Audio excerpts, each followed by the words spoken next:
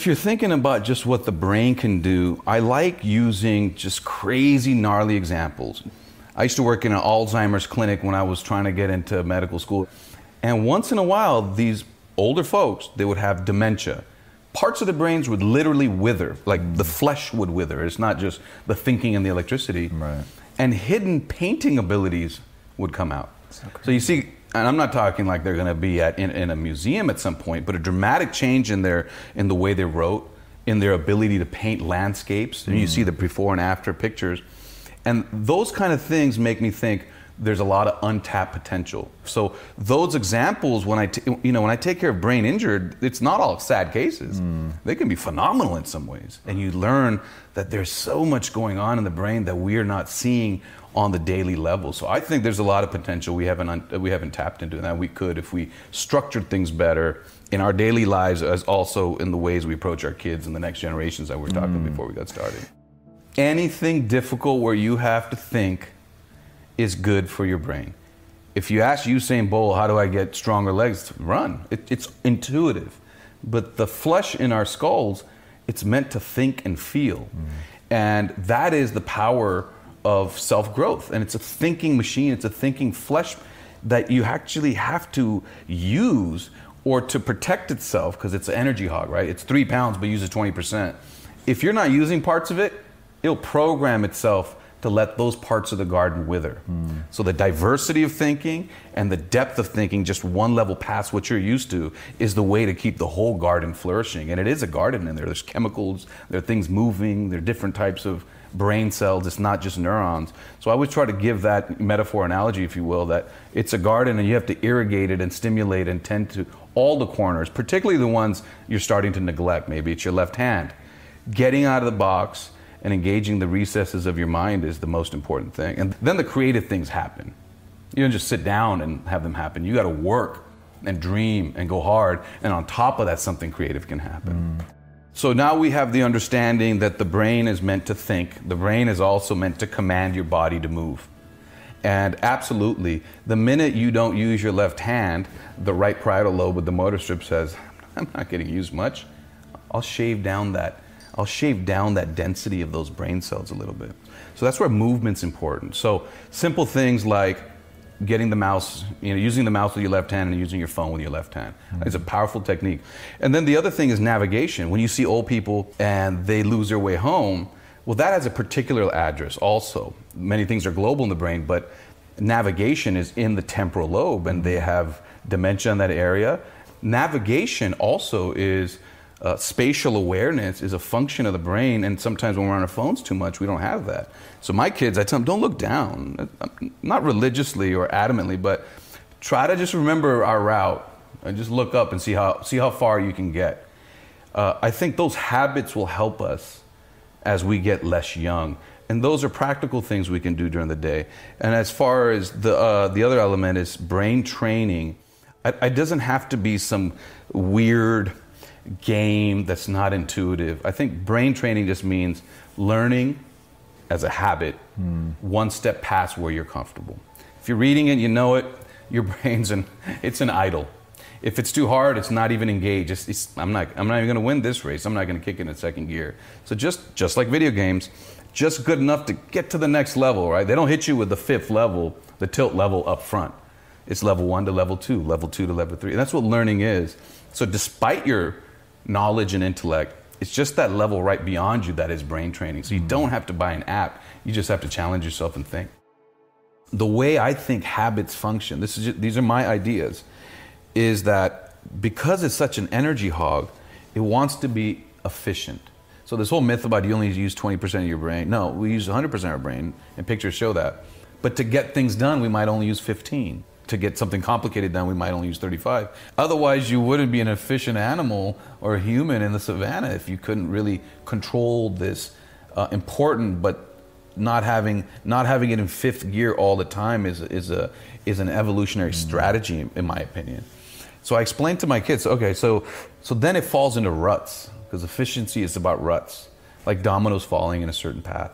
And the best way I can explain it is, as you grow, the brain, the way the electricity flows, the way the connections prioritize, is a bit like skiing down a mountain.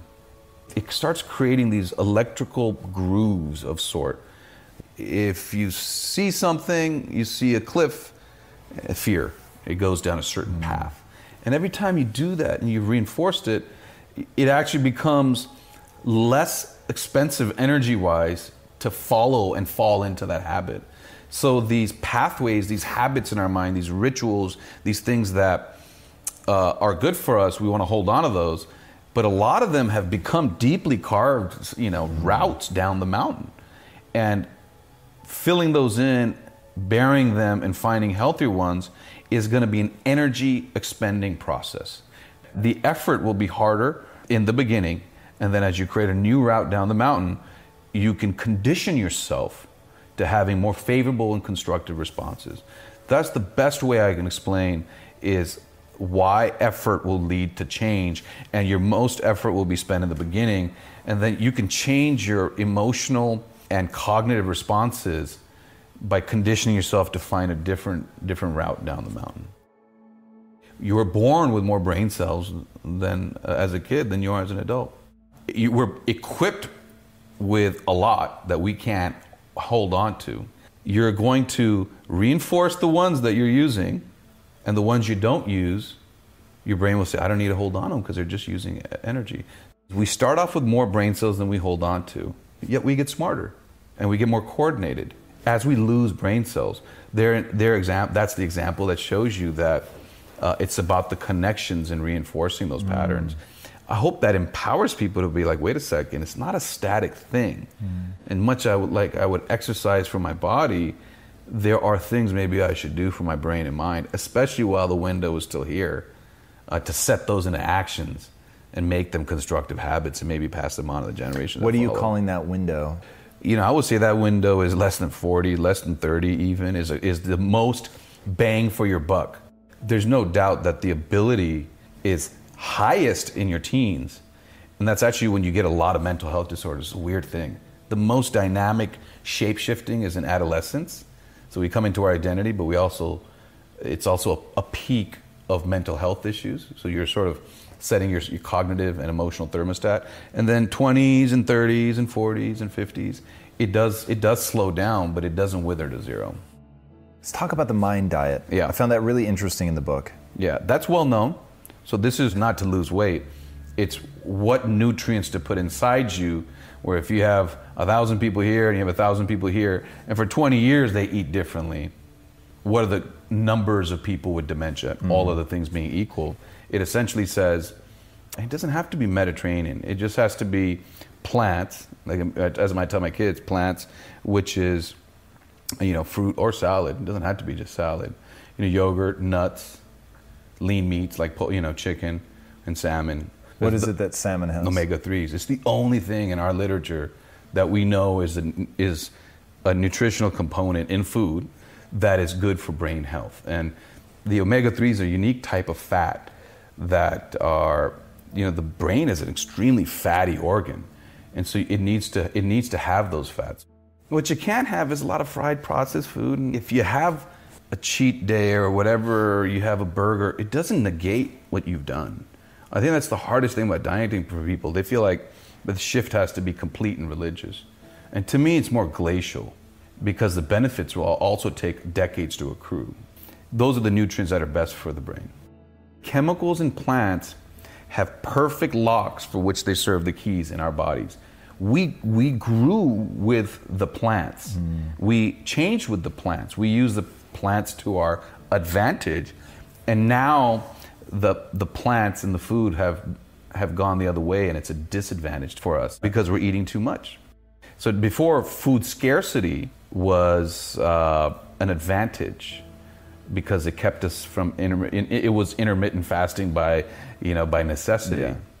I think it makes intuitive sense also that just a little bit, and with all respect, I know people can't get food throughout the world. I've traveled the world. I know there's bad food everywhere, but at an intellectual level, for people trying to take it to the next level, is a bit of food scarcity can actually sharpen your mind. And neuroscience is trying to understand at the molecular level what's going on, what's swimming into the brain, and which receptors are being turned on. But I think I think it does make some intuitive sense.